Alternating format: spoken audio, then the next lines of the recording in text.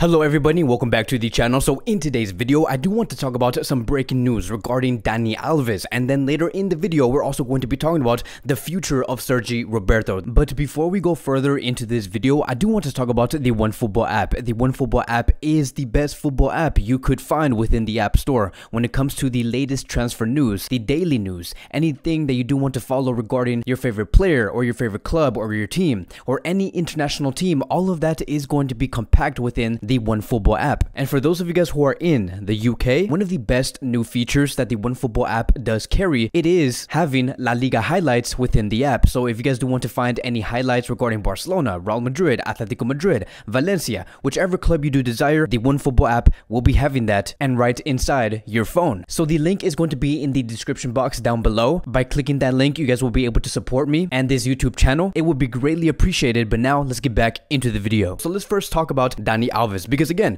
there is some breaking news, because everything does indicate that Alves will be returning to Barcelona within this year, or maybe in the January transfer window. And let me tell you guys, this is not just an agreement coming from Joan Laporta and Dani Alves. This is an agreement that has been agreed upon from Xavi Hernandez, because he wants Dani Alves to return back to this club. This move was destined to happen because we have seen Alves basically say many times towards the media that he wanted to retire at Barcelona. He wants to return at Barcelona. The only reason why he even left in the first place is because of the tensions that he had with the previous board. And then we had Xavi Hernandez, who is also confirming that he does want this return. He wants Alves back into this club. And it does say here, according to Albert Rogue, Xavi has said yes to the arrival of Dani Alves. He wants the right back within this project. His signing has already been taking place from within the club. And then we also do have another report coming from Moises Llorens, and I quote, Xavi values Dani Alves' experience and leadership and believes he would be a positive influence within the dressing room. Yesterday, Barcelona were reluctant to bring back Dani Alves, but the opinion coming from Xavi has changed the situation. So we know right now that Dani Alves is going to be a very important player on and off the pitch for Barcelona once he does make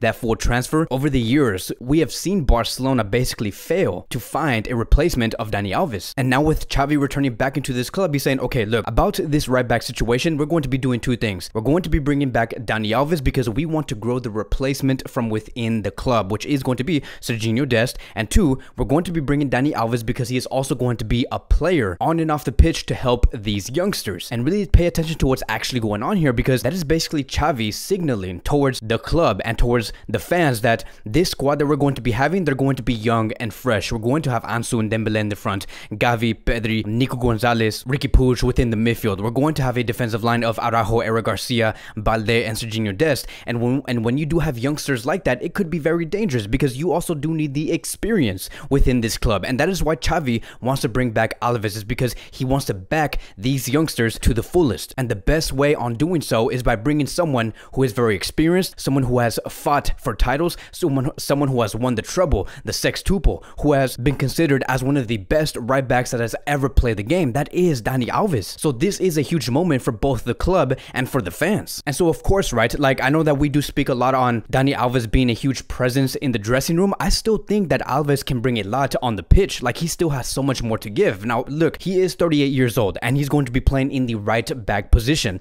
The right back position is a position where you do need the most athletic players within your squad. You need them to be very young and very mature on understanding the game, because the right back position is where you do cover the most areas. You have to time your runs very well. And so once we see Dani Alves in a Barcelona shirt and he is playing in the right back position, his age is going to show. He's going to look much slower than what we have seen 5 to 6 years ago. But when we talk about a player like Alves, right, I think that this player has become so good that even if we get 65% of what he was before, that is still going to tremendously help this football club. And so to finally end it here, it does say here, according to Fabrizio Romano, Dani Alves is going back to Barcelona. Here we go. He's returning at Barcelona as a free agent, and we are currently just waiting for La Liga's approval. Xavi does want Dani Alves as the new signing immediately. There is a deal that will be agreed on for a one-season contract after a direct contact with Alves's camp today. And then we do have another tweet coming from Fabrizio Romano, who has stated, and I quote, Dani Alves's contract with Barcelona will include a clause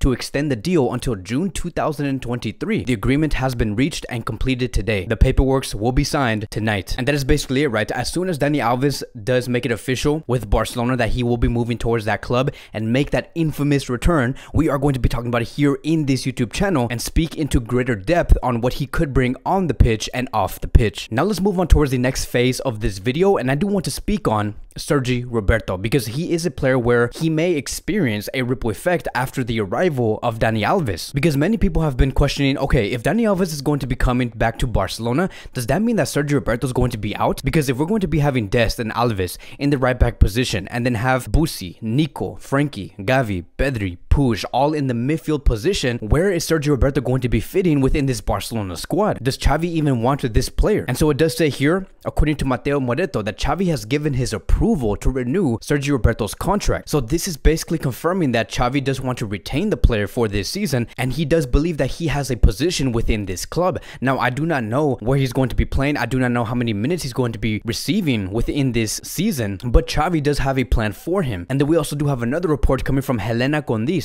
that Xavi trusts Sergi Roberto. Next week, a meeting will be held to discuss about the contract renewal. Talks will start from scratch. So look, Barcelona were keen on renewing this player. The only reason why they want to renew Sergi Roberto is because they either want him to continue with this club or sell him in the summer if everything does go bad, and sell him at a good price, because they do not want to let Sergi Roberto go out for free. Now it is actually very believable that Barcelona may actually renew Sergi Roberto immediately and as fast as they can, because they want to lock down this player only because of Xavi's approval. Now look, here's what's so tricky about this whole thing, and I have talked about this in the previous video. Even though we know that Barcelona are going to want to renew Sergi Roberto, we still have no idea on what is Laporta's and Mateo Alemã's true intentions with Sergi Roberto, because what if, right, what if there's something that we do not know? Like, for example, what if Xavi, Laporta, and Mateo Alemã came to an agreement and said, okay, when it comes to Sergi Roberto, let's renew him, let's use Sergi as much as we can under Xavi Hernandez's Barcelona, see how he does perform, and if it does seem like he is not needed, then let's sell this player in the summer of 2022. And Xavi is just going to say, okay, fine, I'll keep Sergi Roberto for about 9 months and I'll let you know if I need him, yes or no. And if you guys do want to sell him, I have no problem with that. So they can have discussions like that. These are going to be things that we just do not know, because at the end of the day, as much as we are reading here, we are not the ones working within this club. We do not know the true intentions of Sergi Roberto's situation and what they want to do with this player. And look, are we saying that Sergi Roberto is a horrible player or he's not at Barcelona's level? No, that is not the case. Sergi Roberto is a player that I know does very well within the midfield, but do I believe that he has the capacity to grow and be better than players like Xavi, Pedri, Frankie de Jong, and Sergio Busquets? No, I do not think so. And I think that right now Xavi wants to add great emphasis on these youngsters. He does not want these players to be hindered in no way, because he wants to build for the future. And having Sergi Roberto and giving him minutes, you are not building for the future. But again, that is just my opinion. I have no idea what Xavi does want to do with this player. I have no idea what's going to be his position. What if he ends up playing as a center back or as a forward or as a right back or as a midfielder? We don't know. Only time is going to be telling. But that game between Barcelona and Espanyol cannot come soon enough. It's going to be so interesting. I cannot wait, because I'm going to be fully analyzing that match from top to bottom in order to understand what Xavi really does demand coming from his version of FC Barcelona. But again, all of that is going to be discussed later down the line. That is going to be wrapping up today's Barcelona daily news. Thank you guys so much for watching. If you guys are new here, welcome to the channel. Please like, subscribe, comment, and I will see you guys in the next video.